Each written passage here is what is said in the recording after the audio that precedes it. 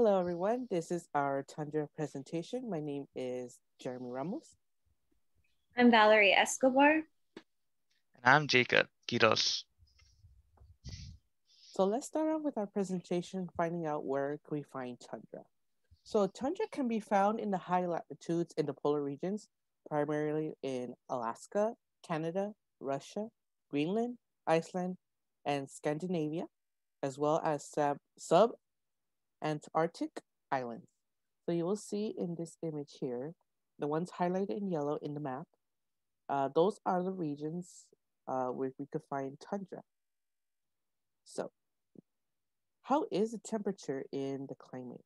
So this climate type in the tundra is very cold. Not a lot of plants and animals live in this area. Within the temperatures, it ranges from -40 degrees to 64 degrees. So you'll see in these climographs here, the black is represented as the precipitation.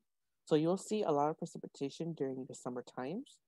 And then as well as the orange is the temperatures, as well in the summers where it gets up to 64 degrees in the summertime. So it won't be that hot, it'll just be warm. So most in these areas, it will most likely be really cold. So if you want to see a bigger picture of the map, here is how I'm talking about. So tundra is more likely to be the gray section. So you'll see in these areas here, gray in certain parts of the area. But also, we can also see in these three other types of colors in blue. So you'll see as well in these areas here that are really cold without any dry season. So these regions will actually relate to the ones in the presentation of, Alaska and Canada. So I'll give the floor to Valery so she can explain vegetation. Vegetation. Due to the tundra's biome being rigid and frozen the majority of time of the year and not many tall plants being able to grow, this is due to not only the weather type and climate of the tundra, but the very frozen landscape and conditions are very extreme, which actually prevent large and tall flora to survive. Also, the region only receives up to 10 inches of water per year of precipitation, and the soil most of the time is in permafrost. This means that the soil is missing nutrients necessary for most larger vegetation to grow. The vegetation that we see in the tundra tends to be short and low to the ground. They also are lichens, mosses, sedges, forbs, and dwarf shrubs. These tend to need a lot of water and are also a very simplistic form of vegetation. Regarding the flora of the tundra tends to stick to where the tundra is most warm and low due to the low amounts of nutrients and high contents of water. Lichens grow in the Arctic tundra regions, which would actually feed grazing animals like goats. This is due to the tundra's short vegetation period, which lasts between 50 to 60 days. And the type of growth forms are rosettes, dwarf shrubs, cushion plants, and tussock graminoids. The reason why these are the types of plants that grow is mainly because of permafrost, and permafrost tends to do a freeze thaw type of activity, so a thin layer active, and the soil fluctuation during the warmer months contribute to strong controls of these vegetation patterns and create this mosaic type of microhabitats in plant communities. The tundra doesn't really have true soil for its biome, so they don't have a lot of nutrients in the soil. Oh, next slide. Fauna. The types of fauna found in the tundra tend to be adaptive to low temperatures and very long winters. They tend to have a lot of storage, a lot of fat storages, and they also tend to hibernate during the winter. These types of animals have to survive these strong and extreme weather temperatures. There's two types of tundra regions, so there's two specific types of ecosystem and different types of animals and fauna that live in those two ecosystems. Our first one would be our Arctic tundra fauna, which would be our mosquitoes, They would contain insects like mosquitoes, moths, grasshoppers, black flies. You won't get rid of flies anywhere, not even in the colder regions. And then Arctic bumblebees.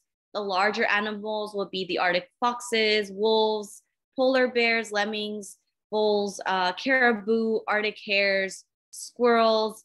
And then we have our fish, which would be our salmon, our trout, and our cod. Those tend to be the primary source of food for polar bears, or really cute polar bears. And we have the snowbirds and the falcons, which is our mascot, and they tend to reside up there. The next one would be our alpine tundra fauna, which would be insects, which will be beetles, grasshopper, and butterflies. The larger animals tend to be birds, marmots, mountain goats, sheep, and elk. These are the type of animals that live up there. There's also different types of birds and different types of other animals. These animals tend to migrate. They tend to be migratory animals, so they either stay up there during our warmer months, which would be during July, and where the northern hemisphere is tilted towards the sun. Then they have longer days and almost no nights during that time period, and they tend to migrate south for the colder months.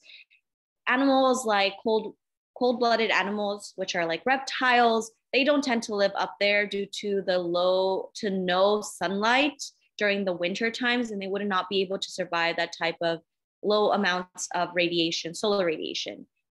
So these animals have to be specifically adaptable to cold temperatures. They also tend to have large amounts of fat on their bodies so that they can make sure that they're insulated during the colder months.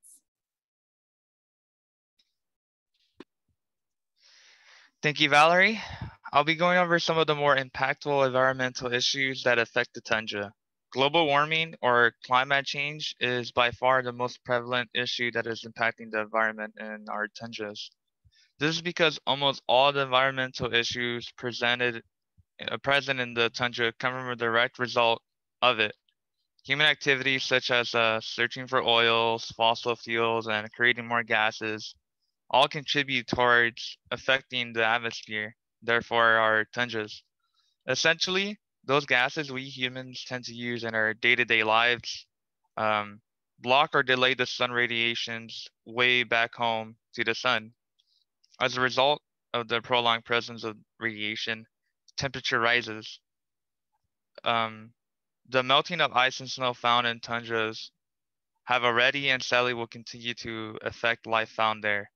The picture found in our PowerPoint gives a really good visual on how the animals that live in cold lands struggle to even move as they have to deal with the increased level of water due to the effects of global warming. But melting ice and snow has way more than just the effect of way more effects than just those living in the tundras. Once melted, the carbon in them also enters the atmosphere too, what this means is that the damage from global warming adds even more damage to the environment, creating some sort of nasty ripple effect. What's more is that the very scarce amount of fresh water is frozen. So once that water is gone, it's gone for good. Global warming isn't a prediction or something we can avoid. It's real and it's happening right now. We should do our utmost to preserve the very little we still have. With that being said, we should we wanted to end off the presentation with a quote from the movie Up. It starts off with, "The wilderness must be explored." And for us to explore the wilderness must be saved. And this concludes our presentation of Tundra. Thank you.